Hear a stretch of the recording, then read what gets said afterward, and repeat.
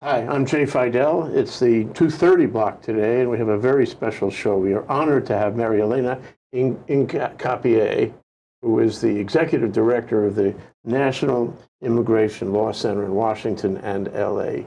She joins us here in between a number of appearances that she's making elsewhere in the state and the legal community. Hi, Marielena. Hi, Jay. So great to be here, and thank you so much for the invitation. Yeah. Two things occur to me. One is the Ben Ferenc statement to his family every day. He was the prosecutor in the Nuremberg trials, one of the prosecutors. He said to his family, "What have you done to improve the world today?" And you're doing that. We should all do that. Second thing is the Emma Lazarus poem. Give me, I can repeat part of it, but I don't have time to repeat all of it. Give me your tired, huddled masses yearning to breathe free, which affects us all, really, because we're all immigrants. And we should all care about, well, everyone, really. Yeah. And you're doing that, so I envy you your job. Thank you. Thank you. It's a great honor to do this work. Seriously, I think when you mentioned Ben Ferenc's his comments to his children and his family, I remember my father.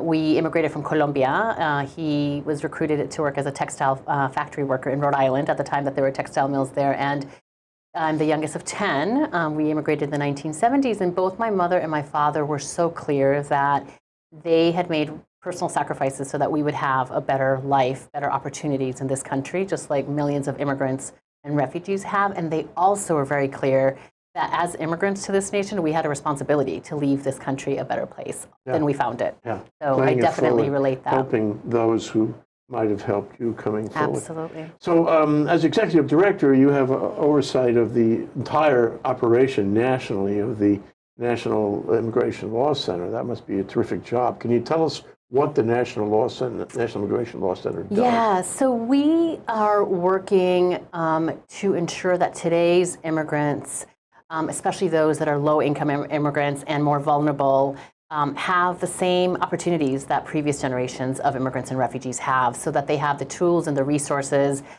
to thrive, to be their best, to support their families, to realize their dreams, and to contribute to this country, and again, making this country a better place. They're part of this country. They are this country. We are all. That's right. That's right. Yeah. Yep. I get a little emotional. Sorry. Completely understandable. This is a fight for the soul of our nation, Jay. I mean, this is a defining issue of our times, and what we are experiencing in this country at this moment, and in fact, in a lot of parts around the world, will dictate the future of our nation. Yes, it is happening now too. Yeah. You know, sometimes we think, oh, this is a process that's not going to have an effect on us until later, but no. It's having an effect on our moral suasion right now. That's right. So let's talk about some of the issues that are happening. I guess the ones that come to mind first, and this is not because it's the most important, but because it is most recent, is this whole affair with the change in the census questions to add a question about whether the individual being interviewed is a citizen of the United States. Can you talk about that? Yeah, so this inclusion of the census question, citizenship question into the census is deeply, deeply troubling for all of us, right? I think, as you said, this is one of those issues especially that impacts everybody. In a state like Hawaii has so much at risk because if every single person in this state and in every state across the country is not counted, then you're not going to get the federal dollars that you deserve, and that you're not going to be able to have the resources necessary to provide services to all of the residents of the state. And the inclusion of this citizenship question simply is pernicious. It's yet another example of an administration that is trying to instill fear in immigrant communities, and to have that undercounting. At the end of the day, it's about political power. It's states and have the at risk of losing members of Congress because of that count. And so I think the Trump administration is trying to change the entire structure of our country, of our democracy. It's engaging in changes in the law that would result in disenfranchising voters as well. Like voter suppression? It's Absolutely. The same thing as voter suppression. It's completely related to voter suppression, yes. Yeah. And the troubling part about it is that it will have an economic effect on various states and various groups. it will skew the distribution of your tax money. Absolutely. Maybe to the wrong people, or at least not an equal. It won't be equitable. It won't be based on the number of people. That's what the Constitution asks for, is that every person, it doesn't say every person based on when they came to the country or their citizenship status. It's like every person should be counted.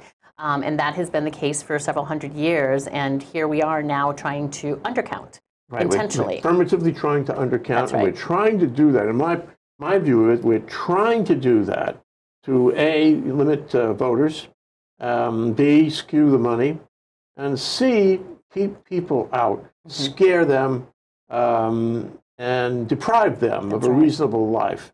It's one of many things this administration is doing. It's may I say, it's racist, isn't it?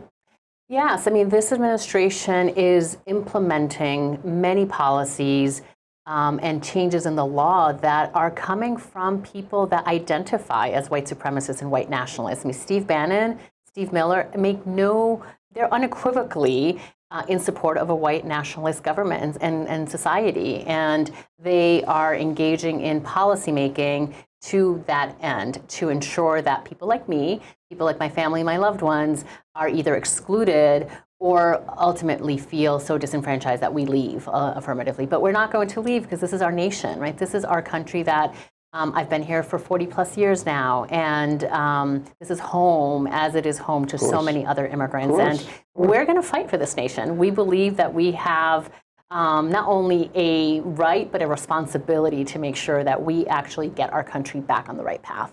Regrettably, I think the fight on the immigration, rather the citizenship question on the consensus form, may be over, in the sense that we've already had a tipping of the hand by Kavanaugh and Gorsuch in the oral argument a couple days ago.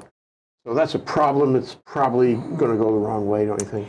Well, it's hard to say, honestly. I, as a lawyer, Jay, will never try to predict how judges are going to rule. Good for you. Absolutely. I've been surprised, and I think I was sharing before the show, my first experience was with a very conservative senior white male straight judge who ruled in my favor on behalf of my first client, and actually his decision set the legal precedent for the right of undocumented workers to not be retaliated against by their employers. So I was surprised. We should all hold that lesson. Yes, I will always withhold judgment. And then the other thing is, we've seen under this administration in the last couple of years that the courts have served as a really important check and balance against this administration, and so that both Republican-appointed and Democratically appointed judges are ruling against the administration. And that's also a good sign. That's a good sign of a healthy democracy. Yes. That at the end of the day, it should be based on the Constitution, not on what party you are in. Yes, but would not you prefer a reform of the immigration laws, a modernization in Congress, and Congress has been neutered?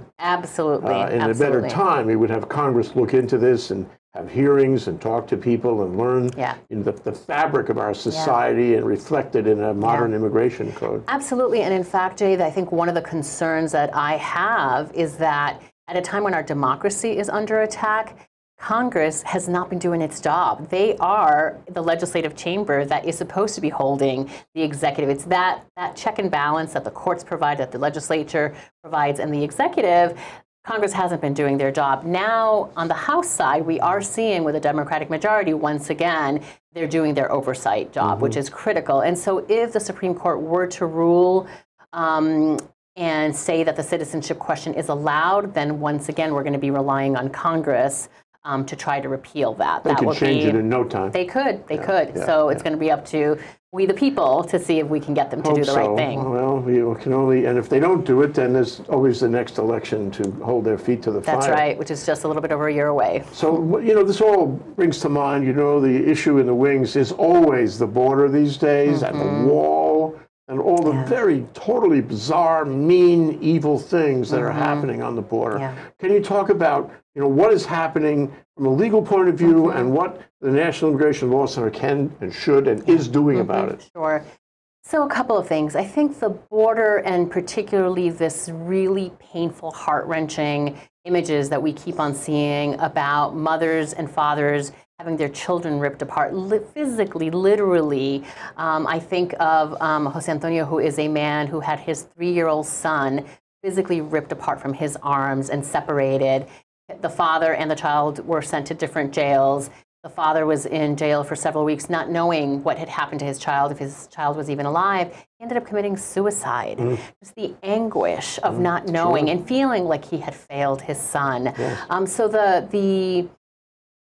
what's happening is not only unconstitutional, but it is immoral. It is immoral, and this nation, like our history, will judge this administration for what it is doing, and the long-term psychological trauma that is being inflicted on these children who are being ripped apart from their families. Fortunately, again, the courts have really helped stop a lot of this. There are a number of lawsuits that have been filed. We have a lawsuit against Border Patrol that actually predates this administration in the Tucson sector, which has to do with the detention conditions at that particular border crossing. We continue that litigation. So the litigation is one angle, but the administration every single day is trying new policy changes. So just recently, the new Attorney General Barr announced that a policy change where now they will be indefinitely detaining any families that come together. They will keep the family together, but they will stay in jail until a final decision is made about their asylum claims. Because again, this is an administration that is blocking people from the ability to seek safety in our nation and to apply for asylum, which they're able to do legally under both domestic laws and international laws. So the fights are going to continue in the courts. They'll continue in Congress. There are a number of bills introduced, but to be honest, Jay, I think we'll continue seeing the same thing. This is not an administration that is backing down. They will continue engaging in unconstitutional actions. They will continue engaging in cruel and inhumane actions until the voters vote them out. Give me your tired, huddled masses yearning to breathe free. We have departed from all of that. We are mean. We are immoral. And you are the barrier. You're somebody who's doing something about it. So one of the cases we talked about before the show started was about benefits, government benefits of people who are in this country legally, who have no problem with their papers, they're entitled. Okay, but the government is acting against them too. Talk about it. Yeah, one of the things that's really interesting about the immigration debate in the country is that so much of it is supposedly about undocumented immigrants, people who are here without authorization, or people who are arriving at the border to seek asylum. The fact is that at the core of the strategy of this administration is to radically change our legal immigration system. So this administration has done a number of things. One is it has terminated programs like DACA for immigrant youth. So these are immigrant youth who have been here since they were children, who had temporary protected status or temporary protection from deportation that we were able to obtain through the Obama administration. It has also terminated temporary protected status for a range of immigrants from certain countries who also had protection. All of them are now at risk of greater deportation because the administration is trying to make them unlawful. The last thing, and this is the one that will have the greatest impact. This is my personal favorite, this one. This is so outrageous. It is, and this is the one that would have the greatest impact out of all of the immigration proposals, is that the Trump administration is trying to change the legal immigration system. They're literally trying to do an end run around Congress by saying that if you are lawfully present and you are currently under law entitled to access certain programs like nutrition assistance, health care, housing, and other enumerated benefits, if you use those benefits, you could actually be denied the ability to remain here permanently and get a green card. And that means that families are foregoing critical medical care, nutrition assistance, other supportive services that they need just to thrive, to be just the basic needs of their family, because they're afraid that they're going to be separated. They're afraid that they will be denied a green card when they're up for that green card. And where the estimate is 26 million people will be directly or indirectly impacted by this if it becomes law. And we've learned just in the last days that this is at the top of Stephen Miller's agenda. He wants to finalize this over the next weeks. And if it does, this will have an impact on Hawaii, which has a lot of lawfully present immigrants as well. They need our help because they're at the bottom of the economic ladder anyway, as recent immigrants trying to make a living, and so this will hurt them where they live. It will hurt them to the point of hurting their health. Their health, our general well-being in the country. And I think the thing about this, Jay, is, again, these are folks who are lawfully present, folks who've been playing by the rules. They're eligible for these programs, and to suddenly change the rules and say, if you use those programs, which you have been eligible for, you're now going to be penalized and be separated from your family, sends a chilling effect. And so what we're seeing now is so much confusion and fear in immigrant communities that even people who have a green card are afraid that it will affect their ability to become citizens. People whose children are U.S. citizens. It's a legitimate fear, isn't it? Absolutely. It's a completely legitimate fear and a lot of confusion because the proposed rule was 480 plus pages. Even lawyers, like, we're experts in this area, and it has taken us months to fully understand the complexity of this proposed rule. It hasn't been through the process yet. It isn't a rule that's finished and effective, but it scares people. That's right. Because they wonder if it will be effective, and if it will. Can't Congress do something about this? Well, we have to see what the final rule is. We have to look at the language of it. If it does, in fact, get finalized, we at the National Immigration Law Center are absolutely planning to sue over it. And hopefully, again, the courts will block this from going into effect. We are also, I hope so, we're also hoping that Congress will look at the impacts of this, limit the extent of this, and then states and localities actually have a really important role to play in this as well, both in educating their constituency over what the final rule is or doesn't, what it says or doesn't say, what it means, letting their residents know at the state level here in Hawaii or here in Honolulu what programs will continue to be available for them, and again, to make sure that we counter that fear and instead help our residents feel welcomed, feel that we're all fighting together so that they can thrive and could become successful members of our society and participants. About each other. That's right. So Marielena, we're going to take a break in a minute, but before we do, I just want to follow on the Ben Feren's notion of we should all be doing something to help our country and our world today. If somebody is concerned about these issues, somebody concerned about caring for his fellow man, woman, human being in the world today, especially immigrants who have such a hard time, how can they do that? Can they do that through you? Can they sign up in some way? Can they do volunteer?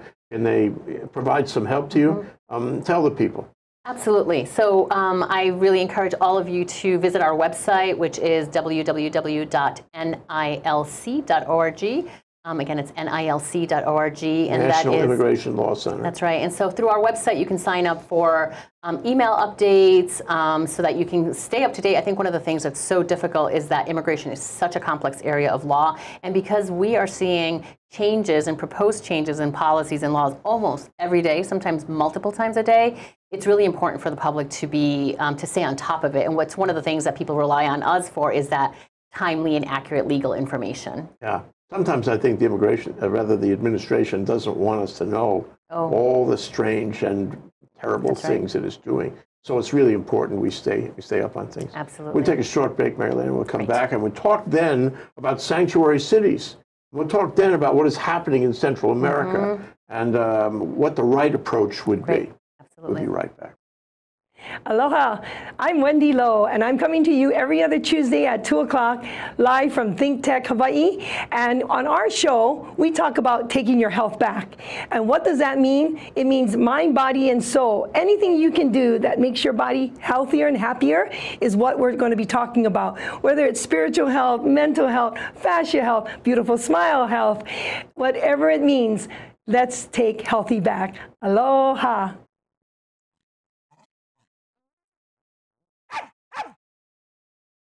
Hi, I'm Rusty Komori, host of Beyond the Lines on ThinkTech Hawaii. My show is based on my book, also titled Beyond the Lines, and it's about creating a superior culture of excellence, leadership, and finding greatness. I interview guests who are successful in business, sports, and life, which is sure to inspire you in finding your greatness. Join me every Monday as we go Beyond the Lines at 11 a.m. Aloha.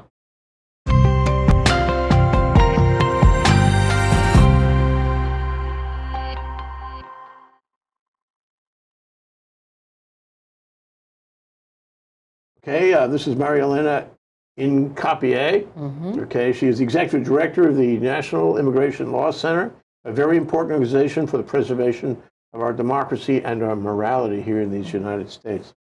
So I wanted to move on to sanctuary cities. This is a very interesting concept. I don't think this has happened before the Trump administration. It's certainly happening now. What are your thoughts about that? Should cities do this? Should cities be made to do this? You know, where is this all going? Yeah, so it's a great question, and I'll first start, Jay, by the concept of sanctuary, which actually comes from the church. It comes from the faith community. Way back when, yeah. That's right, and especially in the 1980s, where the faith community was providing safety, right, sanctuary to refugees coming from Central America. And of course, throughout history, that has been the place of many houses of worship to provide that. So that's the first thing I would say. And the same concept applies to how cities, localities can provide that safety to their residents. And the Trump administration has done a great job of demonizing the term and politicizing a term that, frankly, everyone should be in support of, regardless of what your party affiliation or ideology. It goes exactly. deep in our history and That's right. culture. And it goes deep into that place of morality once again, and about the ability for all of us. Every human being wants to be safe and should be safe, and our laws and policies should actually promote safety. In the immigration context, and in the last couple of years, what this has meant is that because of the fear, because of the Immigration and Customs Enforcement Agency, ICE, or the Border Patrol, which are two agencies that have been,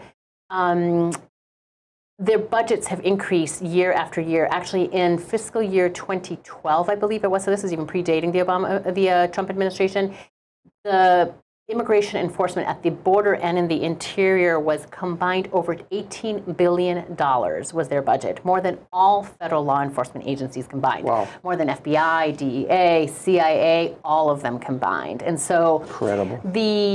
One of the things that's interesting is that the current administration talks so much about a porous border. There's an invasion happening. There are all these people here unlawfully. The facts actually don't say that at all. The facts say the opposite. There's been a net zero migration from Mexico, for example, from Mexico. What we are seeing is an increase in migration from Central America, and we could talk separately about why that's the case.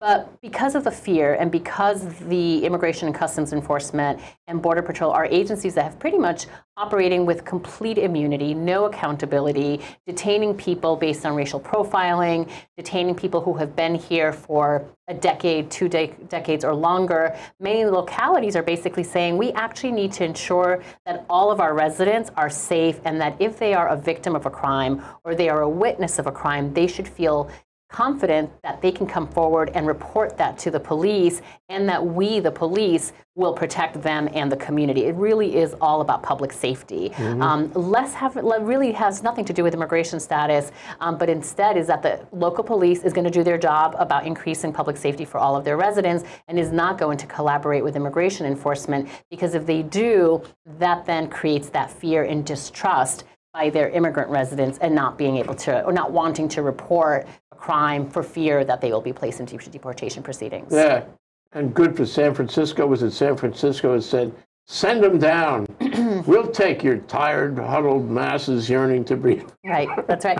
And it's not only San Francisco, there are many, many localities around the country, again, in blue states and purple states and red states, that are saying, actually, we, the police, we have too many different challenges to deal with. We're not immigration agents, and that's not going to be our job. We're going to focus on ensuring that crime is stopped, and that everybody, regardless of their immigration status, should come forward and report a crime, or as a witness or a victim. And I mean, I always ask myself, Jay, for people who say they're against it, I always ask myself, if you had a family member that was assaulted by someone, and there was a witness, there was one witness that would help you actually get justice for your family, would it matter to you if that person was a citizen, born here, a refugee, has a green card, undocumented? You would know. You would want that person to feel free and want to collaborate with the police. And that's what this is all about.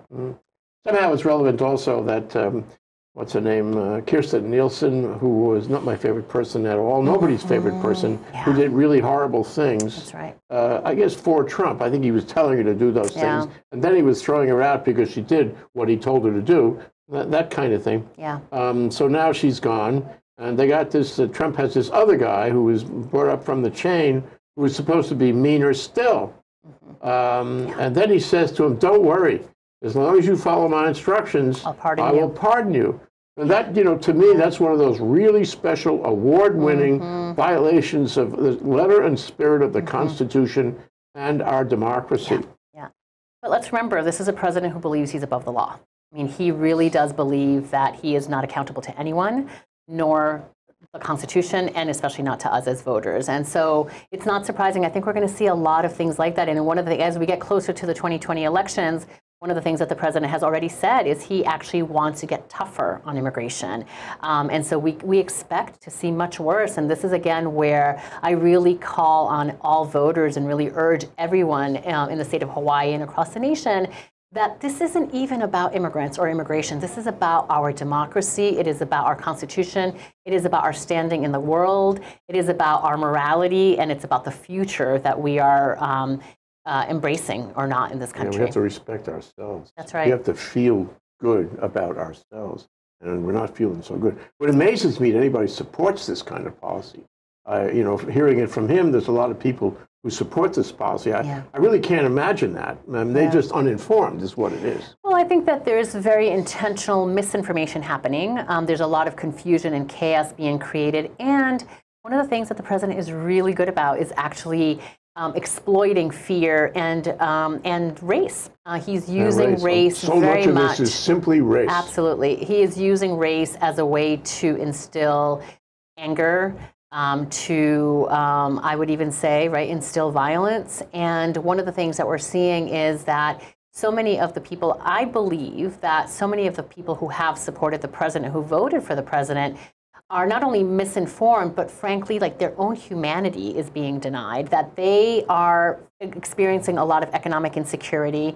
They're feeling what's called cultural anxiety because they see their local community or the country changing or whatever that is, and that if we had a chance to sit just across from each other, just like you and I are doing, and they were able to understand that we as immigrants share the same fears, the same hopes, the same dreams, and we could see each other as human beings. That's right. And as human beings, that we would be able to create a much more equitable, inclusive society for all of us, because we actually need to be fighting for all of us. I think one other element in all this divisiveness is scapegoatism. Scapegoatism on a scale the world has never seen before, even in Europe. The percentage of people, the number of people who are involved as scapegoats here is huge. And the reason to scapegoat them, of course, is to enhance your own power. And that's very scary in terms of our democracy. One last question, though, Marielena, and that is, so this is all on the southern border, and it is racist, but, you know, it reflects a problem south of the border. In Mexico, to a limited degree, in Central America to a larger degree. That's right. And it seems to me American policy has failed in terms of maintaining a stable Americas, right? You know, in all these countries. That's right. And that includes Venezuela, which is coming apart. Absolutely. Maybe the press didn't cover it this morning, but you know it's still coming apart. Absolutely. So the question I put to you is, where exactly have we failed, and what can we do now to stem the flow, to stem the violence, to stem the gangs, to stem, you know, all of these things that are happening that create these caravans and worse? Yeah. So it's such an important question, Jay. I'm so glad you're asking, because one of the things we need to understand is that people are coming from the Northern Triangle, right, from Central America, from Honduras, Guatemala, and El Salvador in particular, because those are countries that have become so dangerous that a mother makes a decision every single day about whether I save my children and leave this burning house or this burning country and seek safety and make that dangerous journey for 20, 25 days walking without anything in search of safety, right? So we have a history in our nation of accepting refugees. That's exactly what these individuals are. They are seeking refuge in our nation. But the situation in Central America is what it is today because of U.S. foreign policy. I mean, we actually have created this crisis there. The crisis at the border is completely manufactured. Everything that's happening at the border about the wall or the caravans, that's all manufactured by this administration. What isn't manufactured, where the real crisis is the root causes in Central America that are forcing people to migrate. And so for us at the National Immigration Law Center, we believe that the long-term vision is that we must ensure that people have the freedom to remain. And what I mean by that is we need to ensure that economic development is happening, that foreign policy, economic trade is not actually forcing people to migrate, and that people can remain in their home countries, that they have the basic needs that they need to thrive, that they have access to opportunities, educational, employment, that the natural resources are not being exploited by transnational corporations. It's all of these different things that result in the drivers of migration that force people to migrate. Look, the reality is most people want to remain in their home country. Making that journey to another country where you don't know the language, you may not know people, you don't have any ties. Risky business. Exactly. And so that one requires so much courage and resilience. Most people want to remain in their home country, and people should have the freedom to remain. And from our policy perspective, we actually should be looking to ensure that we can elect a next president that understands that you can't address immigration unless we're addressing the root causes of migration.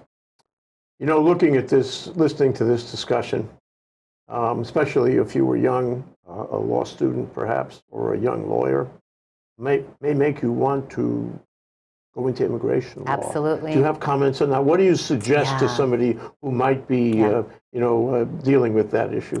So one of the things that's so excited about this painful moment that we're living is that being a law student or a lawyer is a wonderful gift in this moment. We get to shape the laws and policies of the future of this nation. Well, and we have a duty, don't we? Absolutely. We have a duty, to protect, preserve the rule of law. That's right. That's right. And we've seen an increase in law students wanting to study immigration. We've seen an increase in lawyers wanting to help out. And so especially these days that I'm here in Hawaii and learning about the law school, which does amazing work under Dean Avi Safir, is really to encourage law students, consider immigration as a law practice. I think if we increase the number of law students and lawyers that are engaging in immigration, that are fighting, not just for immigrant communities, but are fighting for a more inclusive and equitable society, that gives me a lot of hope, and I look forward to working with all of those future lawyers and law students. I hope you run into John Egan, if you haven't already, and Claire Hannes. They're both excellent immigration lawyers here in Hawaii. I've gotten a chance to meet with them and break bread with them over the last couple of days. So amazing. Honolulu is lucky to have them, and I'm lucky to now be partnering with them as well. And we're lucky that you exist. We're lucky that you're doing what you do. Thank you for doing what you do. Thank you so much, Jay. Really appreciate it. Marielena, Thank you. Thank Aloha. you so much. Aloha. Mahalo.